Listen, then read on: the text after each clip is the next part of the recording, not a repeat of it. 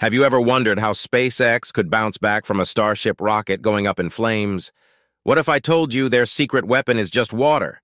Yes, you heard it right. It's water. In today's video, we dive into SpaceX's innovative new water deluge system that might just tip the balance in the modern space race against China. Stay tuned to understand how something as simple as water could hold the key to SpaceX's future success and why this race to the moon isn't just about rockets, but also the environment. It means the world to us if you subscribe, like, and leave a comment with any feedback and insight you have. The SpaceX Starbase water deluge system recently had its debut full test with a massive amount of water. When the Starship Super Heavy rocket takes off, its 33 Raptor engines generate an incredible 17 million pounds of force, resulting in a breathtaking surge of heat and thunderous noise. The company has implemented a smart solution to protect the rocket and launch pad from this extreme noise and heat during ignition and liftoff by using a spray system, creating a shield of water. Recently, they conducted a water deluge test where thousands of gallons of water were swiftly sprayed onto the launch pad in less than a minute. Although this volume is about half of what other launch platforms like NASA's SLS use in their deluge system. NASA's water release system, which disperses about 450,000 gallons of water on the mobile launcher and flame diverter, effectively manages the immense energy produced during a rocket launch. This indicates that SpaceX's deluge system has the potential to become even more potent in the future. It's important to highlight that the water system used for Starship's launch at Boca Chica operates quite differently from the systems used at Cape Canaveral. Unlike a sound suppression system, Starship doesn't require one. Instead, the design focuses on directing water precisely where it's needed to absorb the thermal energy from the engine plume. The purpose of the water pressure isn't to counteract the force. That's taken care of by the steel structure.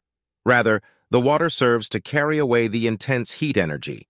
Each watering hole needs enough pressure to keep the water flowing against the powerful pressure of the rocket exhaust, while the steel plate efficiently handles the majority of the exhaust pressure directly.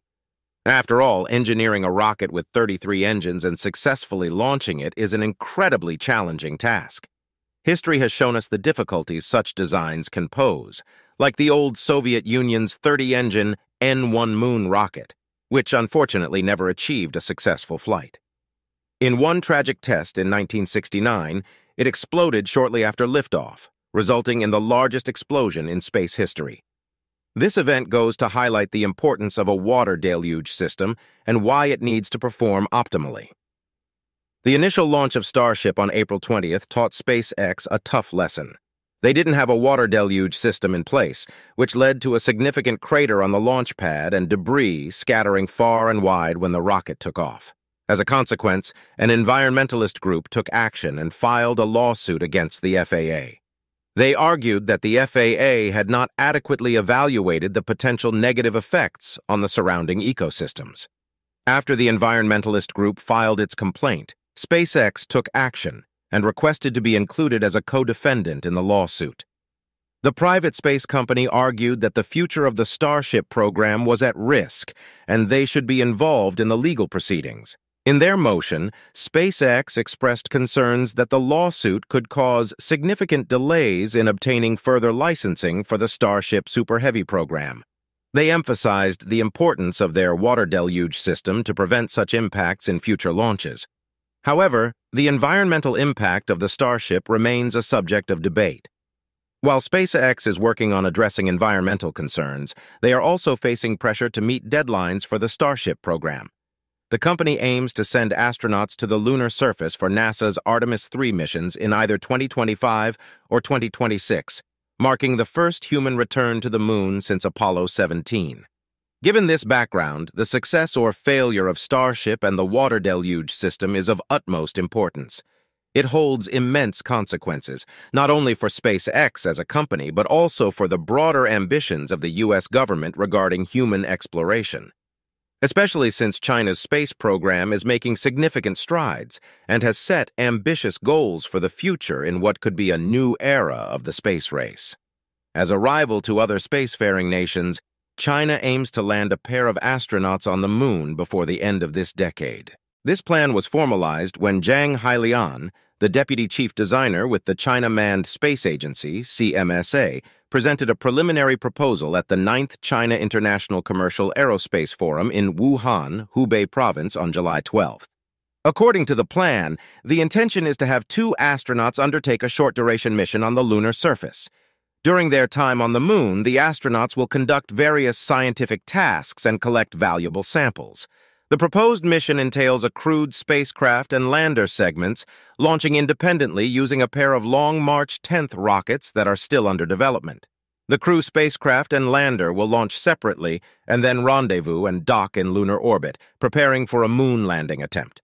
For this ambitious endeavor, a new generation crew spacecraft has been designed, with a weight of 26 tons. This spacecraft boasts capabilities for deep space flight and high-velocity atmospheric re-entry. China has already conducted a full-scale boilerplate flight test of a version of this new generation spacecraft, demonstrating its capabilities in a relatively high orbit. The landing segment of this mission will consist of a lander and a propulsion stage, with a combined mass of approximately 26 tons. The lander is designed with the capability of making a soft landing on the moon, ensuring a safe touchdown for the astronauts. It will do this with the help of 4 7,500 Newton variable thrust engines. After their mission on the lunar surface is complete, the lander will be responsible for returning the astronauts back to lunar orbit, where they will rendezvous with the crew spacecraft for the journey back to Earth. In addition to the lander, a lunar rover will also be a vital part of the mission.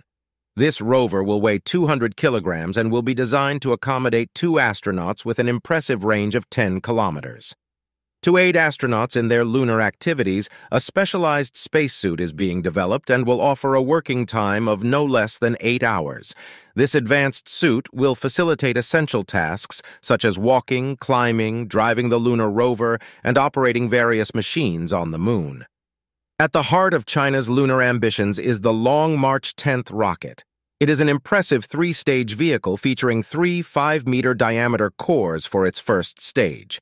This powerful rocket will have the capacity to send an impressive payload of 27 tons to translunar injection, enabling it to carry significant payloads to the moon.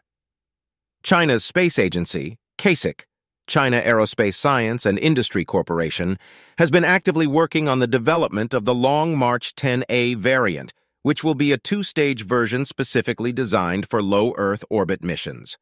A test launch for this version is scheduled for 2027. One of the critical elements of the Long March 10th rocket is the 130-ton thrust kerosene liquid oxygen engines, which CASIC has been actively testing to ensure their reliability and performance. Senior lunar scientists have expressed confidence in China's capabilities, stating to state media in the past couple of years that China is well positioned to achieve crewed lunar missions before the end of this decade. Unlike a simple flags and footprints campaign, where astronauts visit the moon briefly and return, China's mission has more ambitious goals. China's lunar exploration plans extend beyond just landing on the moon. They aim to establish a moon base in the 2030s. This lunar base is known as the International Lunar Research Station, ILRS. By setting up the ILRS, China envisions a long-term presence on the moon, conducting extensive research and experiments to unlock the satellite's scientific potential.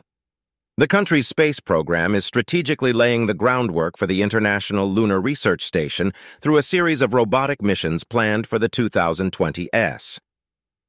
In 2026, the Chang'e 7 mission will consist of an orbiter, lander, rover, and a mini-flying detector. This comprehensive mission will conduct a thorough exploration of the lunar surface, particularly the South Pole region.